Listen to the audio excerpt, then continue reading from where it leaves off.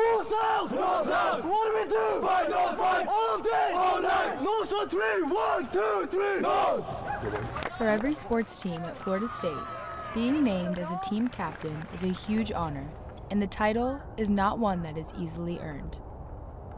This year we voted for team captain on our team retreat at the beginning of the spring, and players and coaches all had a vote in that. I think the coaches kind of have a process through probably the first semester or fall of seeing who has good leadership on the team and who could potentially be a captain. And then at the beginning of the spring semester, a lot of the guys on the team, they do a group vote, and that's how they decide. My process for picking captains really changes each year. I do allow the guys to have a voice in it, but on the same token, sometimes I pick an extra one. Some years we'll have one captain, some years two.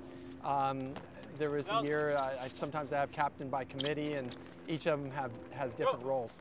However, it is their leadership which sets these particular student athletes apart from the rest of their teams. The qualities they have and the energy they bring day in and day out is what makes them so deserving for the part.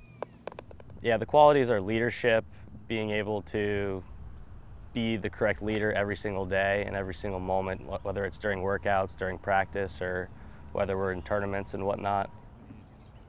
With such obligation, there comes great roles and responsibilities that they must commit to in order to make their team as successful as possible.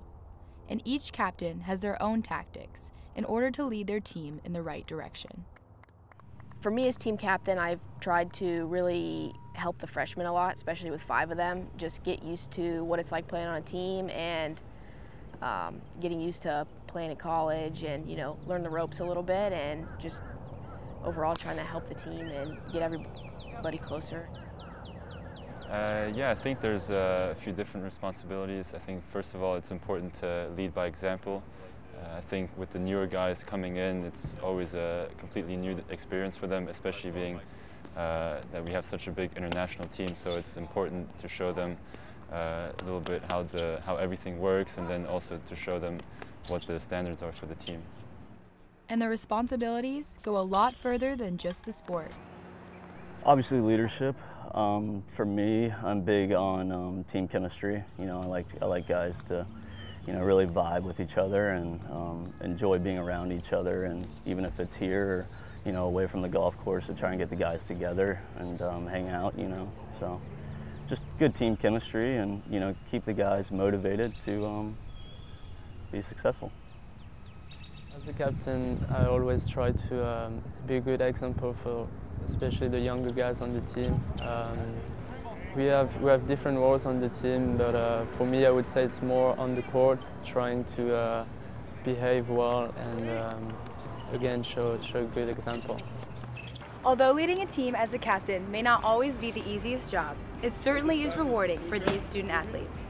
It means a lot, yeah. I was very happy, to be honest, when I knew I was going to be the captain. I felt like it's a good attribute for me as I'm going to the business world after college, so I think some leadership skills there is definitely going to help me a lot. Yeah, it means a lot being named captain as a junior. I wasn't really expecting it, but I just think it shows a lot of trust in my teammates, since the teammates on my team are some of my best friends I've had. So I just think that it involves a lot of trust through everybody, and that they can trust me, and that that we're all just like a really tight group, and that I can just lead for them and help them as much as I can. As each season passes, these team captains may change, but they will continue to lead their teams to success with their unconditional commitment to their teammates as they strive for greatness. I'm Cappuccio for Seminole Sports Magazine.